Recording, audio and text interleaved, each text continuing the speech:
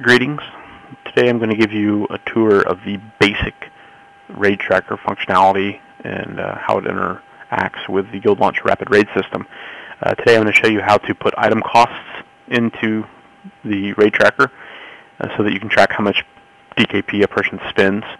And the next thing I'm going to show you is how to get the XML string itself so that you can import it properly into the Rapid Raid system.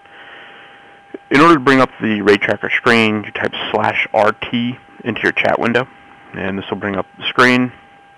I've got some raids that are just test raids here, and first thing I'm going to show you is how to put an item value. If we go to the raid and we look at the items, then I can click to edit the note. Here's the Blackened and Defiance gloves.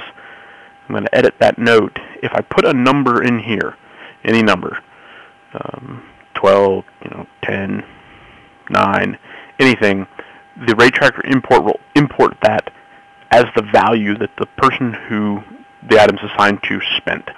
So 12 DKP or whatever. If you put a number and a string, it won't import. It only imports if there's just a number there. So you set that, and now you can see the note pops up. Say this person spent 100 DKP. That will import as the item value. If you right-click a raid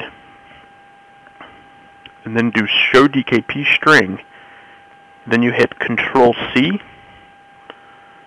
you now have the string that you need to paste into the Rapid Raid import system. That's all there is to it. You can do this with any raid that you have. Just right-click, Show DKP String, and there it is. Hit Control-C, and now you can paste it into a web browser. So that's the basic Rapid Raid C3 RaidTracker functionality. I've shown you how to add item values and how to get the XML string, and happy raiding.